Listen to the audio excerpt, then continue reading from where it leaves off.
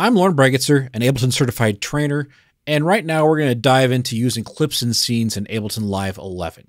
Now, clips and scenes are one of the things that sets Ableton apart from a lot of digital audio workstations, and so let's just start out. So to begin with, I'm here in session view. If you're in arrangement view, press the tab button on your keyboard to jump back into session view. So clips in Ableton Live in this session view sort of resemble a spreadsheet where you kind of have different cells. And I kind of look at the clip slots in sort of a similar way. These are all what we call clip slots.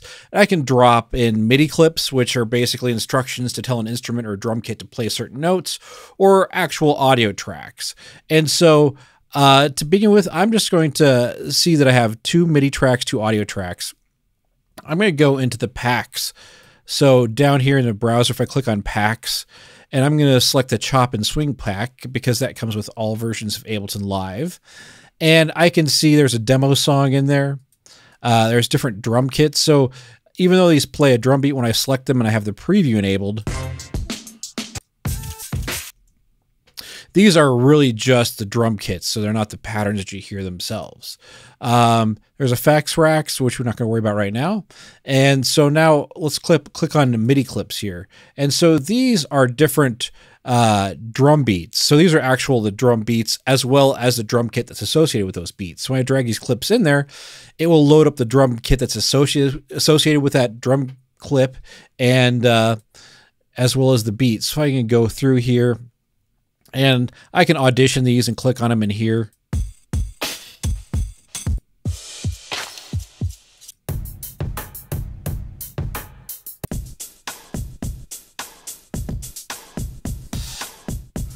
Okay, that's what I'm going to use for the time being. So I'm going to drag it onto a MIDI clip.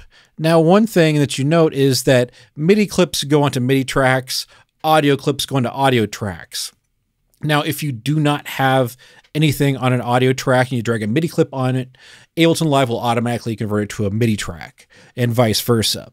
You can also, when in doubt, just drag it into this blank area over here to the right, and it will automatically create the appropriate track for that clip and load it up. So I can just delete that. So now I have this clip. So if I go in here and I can press this triangular button, that's the play button, so that'll play that clip.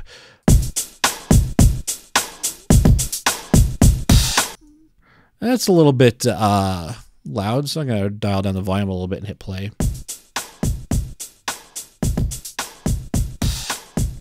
Now, if I want to adjust the tempo, you can see that the clip is 108 beats per minute, and I can actually, and it is set, the Ableton Live set to 108 beats per minute. Since this is the first clip that I dragged in there, it's going to match the tempo of my Ableton Live set to that of the first clip that I dragged in there. If I want to play with it, I can do that, and the warp engine of Ableton Live will compress or expand both audio and MIDI clips to match what the tempo of the session is. So that's how you can have different clips of different tempos all playing and locked together.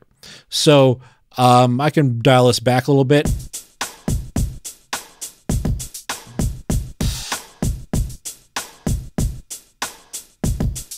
Or speed it up.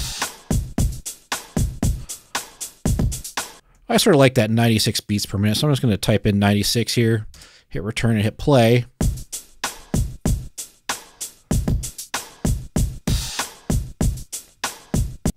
So that's playing a drum clip. So going further into that pack, may want something that's tonal. So I want to add some audio to it. So let's open up the melodic setting here and see what we have inside there.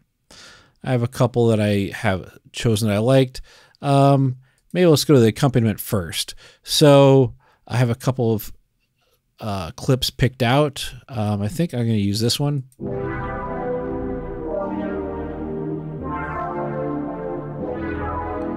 So that has kind of a little bit of a lo-fi synth sound to it. And I can see that it says A minor, 75 beats per minute. So like I mentioned before, the speed of it, the tempo of it is not going to matter because Ableton Live is going to automatically, play back that clip at the same tempo as my set. So if I hit play or the space bar, I'm only hearing the drum track. So if I want to hear that that biphase piano sound, I can just click on that play button. And since the play button's already playing on the drum kit, it's going to play them both at the same time. Bring the volume down.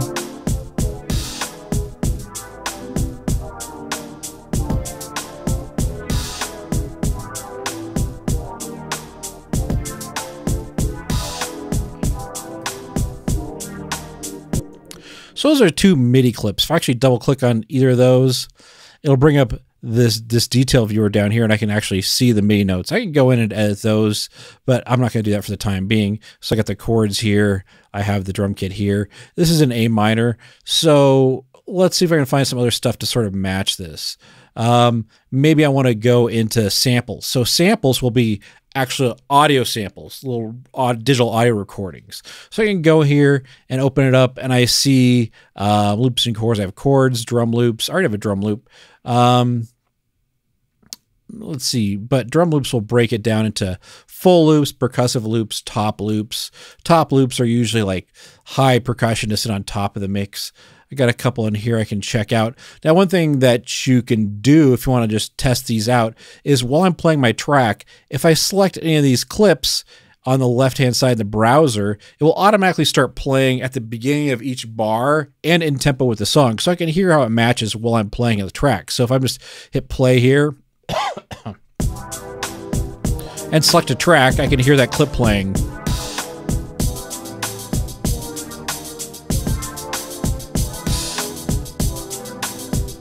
That's nice. I can check any other ones out.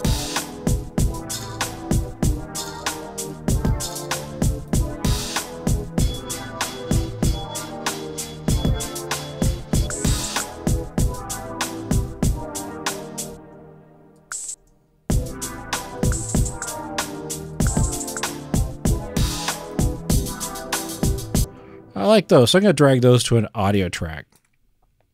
So if I want to stop a clip from playing, like I'm hearing the drums and that synth sound, I can click any of these blank clip slots and just hit that square button. And it's going to stop that clip from playing. Now if I hit play again, it's going to start playing on the nearest bar. Now that's something you can adjust. We'll get into that later. Now another thing you can do if you want to stop all the clips from playing is this square button here will also stop that clip.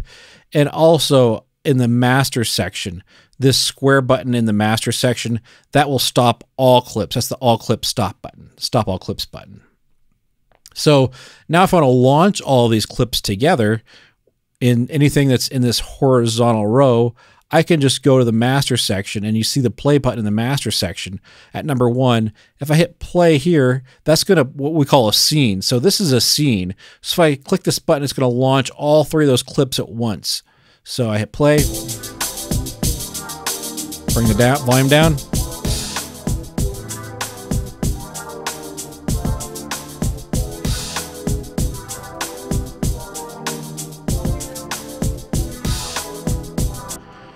I want to add that shaker too. I kind of like that.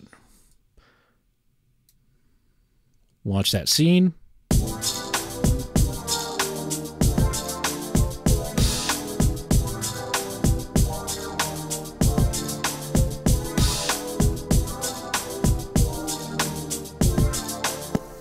That's nice. So now I'm going to go a little bit more advanced here. I'm going to dive in and I grab a bass loop. So we have samples. Let's go to music loops, grab a bass loop, and this is an A minor. So I've selected this one to play with it.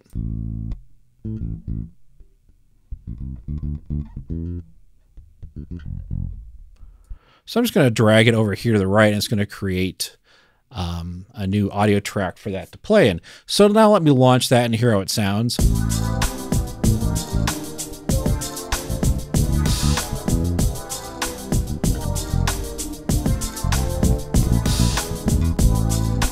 So I really only liked those first 4 bars of that.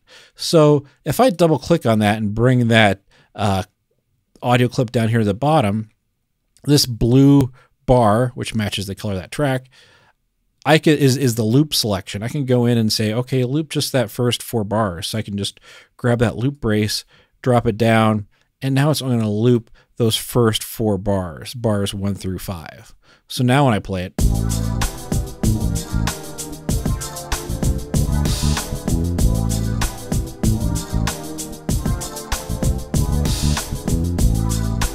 so you can choose any selection of an audio clip or MIDI clip and loop just that. So you can fine tune these clips. You don't have to use the whole thing.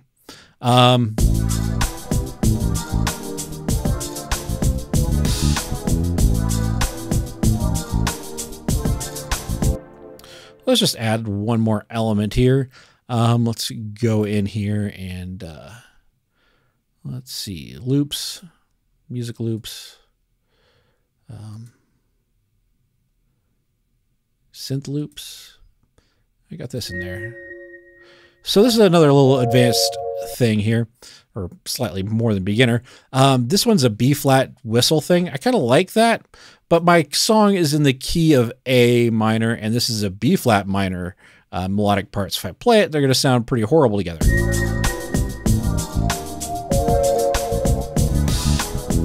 So what I can do is make sure to double click that so it's down here in the detail view on the bottom, and I can go over here to this pitch, and the distance between B flat and A is just 1/2 step. So I can actually take this and dial it down 1/2 step. So now when I play it, it'll be in key.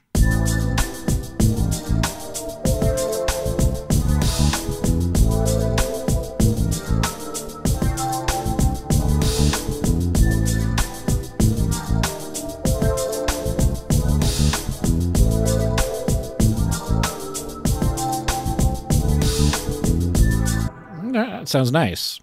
So let's see if there's anything else I want to add. Well, we'll just go with those for now. So if I want to arrange this out a little bit, now the thing about each track is make sure is each track can only play 1 clip at a time. So I have multiple clips in there.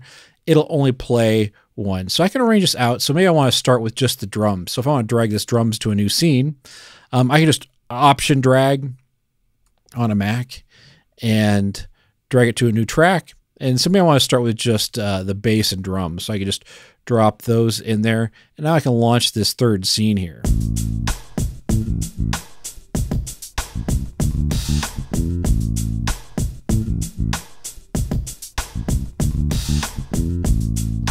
And maybe I want to add the hi-hats to it. So I can either, drag these down and copy them again by holding the option key, or I can right-click this scene, the scene number 3, and go to duplicate. I can duplicate that and then just drag those hi-hats down. And now I can launch that scene there.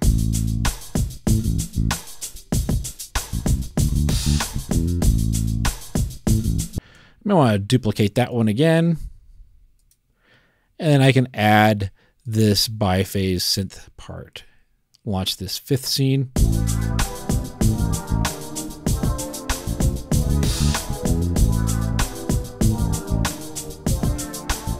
Let me put that shaker in both those scene 4 and 5.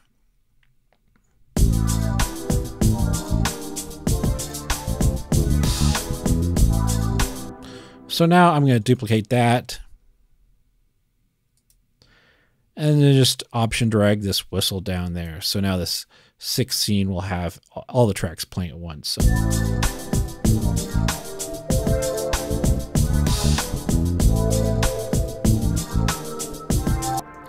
So starting from the top, it starts with just this drum and bass by launching this scene. And I can label these scenes. So if I go in here, I can just right click, select rename, and I'll just call it A section. And I'm going to do the same for the second. Call it the B section, rename B, C, and D.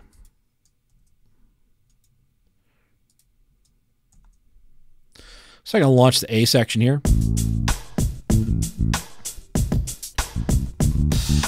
I'll launch the B section.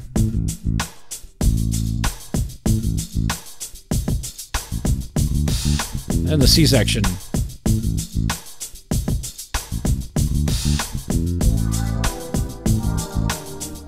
And the D section.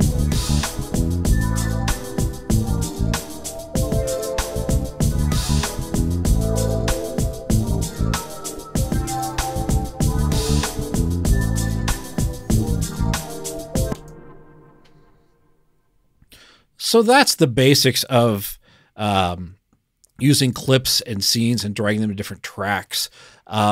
Further, in a different video, I'm going to go into how to record those in the arrangement view and do further arranging from there. So thanks for tuning in, and stay tuned for more videos.